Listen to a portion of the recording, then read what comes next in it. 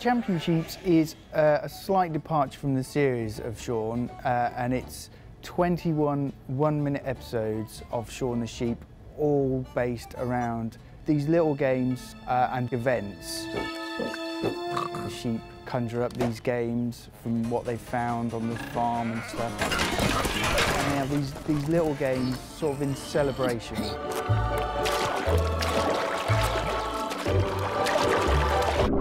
It's kind of their own take on what they think sport is, I suppose, in a way.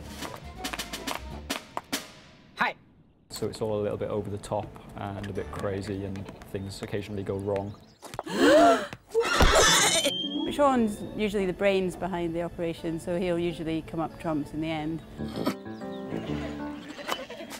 And the naughty pigs always try and scupper things for him, or they try and cheat to win. Shaun and one of the pigs having a BMX race, and he tries a few tricks on the way down around the track, but Shaun doesn't win either, some chickens win. I don't know how to explain it really. It's a happy ending anyway.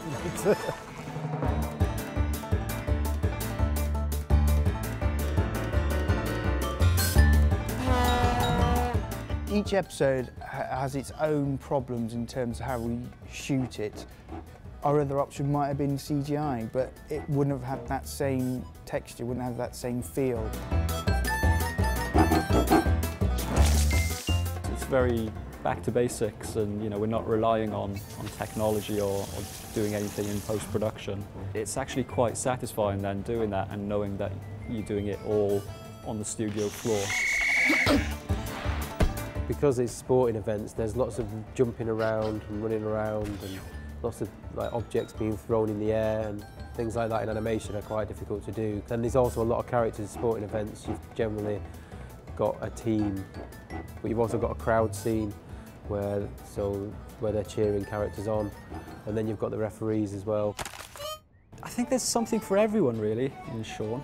So they might like that the pigs are a bit cheeky and a bit naughty, or they might prefer to side with the sheep, or they might feel that the farmer is more likeable. So I think everyone likes something slightly different with Shaun. It's way above expectations of what anybody thought it was going to be, which is always the case with Shaun. It gets better and better, I think.